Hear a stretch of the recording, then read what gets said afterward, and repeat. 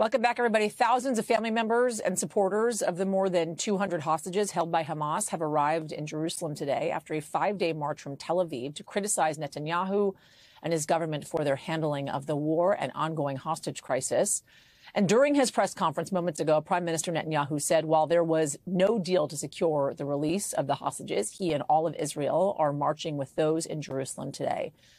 But in the meantime, hundreds of diplomats and analysts from around the world are gathering in Nova Scotia, Canada at the Halifax International Security Forum to discuss this very issue and much more. I want to bring in now NBC's Dan Luce on the ground for us at the forum in Halifax, Nova Scotia, to talk more about this. If you will, we know, obviously, there are multiple wars happening overseas right now. You have Ukraine, Russia. You have, obviously, Israel-Hamas as well. We know Israel-Hamas is certainly top of mind for a lot of folks there on the ground. What are you hearing? I think the first concern a lot of people hear is that this is a gift to Russia, to Putin, that the war between Israel and Hamas has diverted attention from Russia's invasion of Ukraine. So you have some Ukrainian representatives here that are worried about that. And they're also pointing out that Iran is a through line here in these conflicts. You have Iranian drones bombing Ukrainian cities. And of course, you have Iran backing Hamas and other proxy groups in the Middle East. But I think what was interesting today, Yasmin, was the former prime minister of Israel, a real outspoken critic of the current prime minister, Ehud Barak, was asked about the toll on civilians, the terrible scenes that are emanating out of Gaza now that we're all watching. And he said that he, obviously regretted any civilian deaths. But even he was saying that Israel had to finish the job, as he said, and that there was no alternative to continuing to press this assault on Hamas and to basically somehow dismantle Hamas as a military force.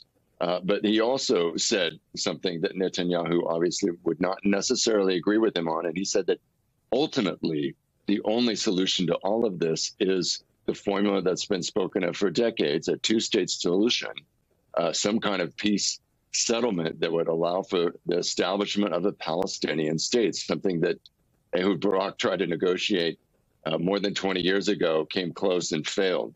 But a lot of concern here about the war spreading and the war possibly backfiring domestically in the U.S., right? So you now have moderate Democrats expressing a lot of concern about how Israel is conducting its war. And I think we should hear from Representative Slotkin, who was on MSNBC earlier today, saying that Israel had to be held to a standard that democracies are held to. Here's what she had to say.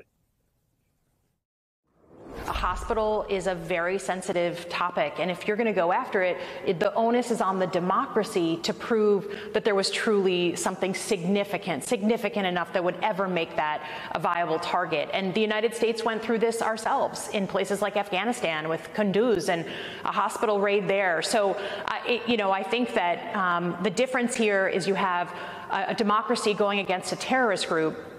The democracy have different rules, and they need to live up to those rules, just as we needed to live up to those rules in 20 years of war.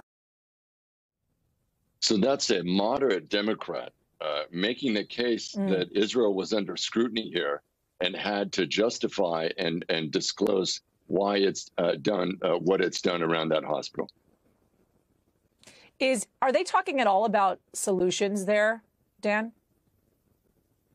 No, it's more how long is this Israeli offensive going to last? But there is an acknowledgement, at least from a relative moderate like Ehud Barak, that there's no escaping a political solution ultimately, that there has to be a Palestinian state.